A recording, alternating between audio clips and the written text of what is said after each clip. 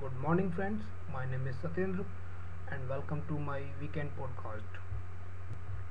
For the next few minutes, I will explain how to draw a root locus in a Matlab for some transfer function.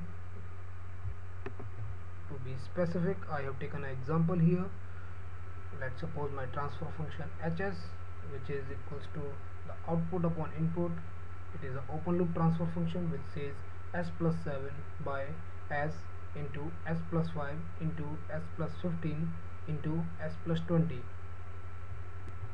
So in the very first step, you need to convert the numerator and as well as the denominator into the simple quadratic form or simple polynomial form, as I have done here. It will my numerator is already in the linear form, that is s plus 5 s plus 7, sorry, and the denominator I have solved here, which is s cube plus 40s square plus 475s plus 1500. So now my transfer function is ready for the root locus to be drawn in the Matlab. So let's switch over to the Matlab environment, clear all the variables which is predefined in Matlab environment, CLC to clear the screen. So now take my numerator as the num is a variable which will store the value of the numerator, which is here 1, 7 without comma, and the denominator, that is done, it's a variable which will store the value of denominator. I will enter the coefficient here, it's 75 and 1500 last. So now I need to define my function. Here it is hs, which is equals to transfer function of my numerator comma denominator. So it will give me a transfer function.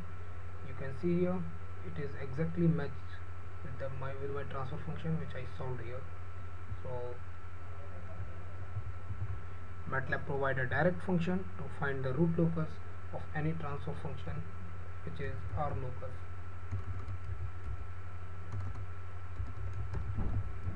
Of my transfer function, which is here hs. So now look at the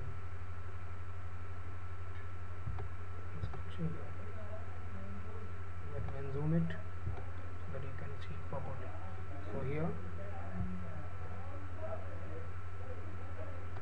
in this graph, the root locus of the transfer function is being plotted by the Matlab. It's very easy to draw a root locus of any transfer function in Matlab. For the more information on this topic, please visit our website www.urbanschool.in. Thanks for watching the video. Please do subscribe, it means a lot to me. See you in the next tutorial. Till then, goodbye.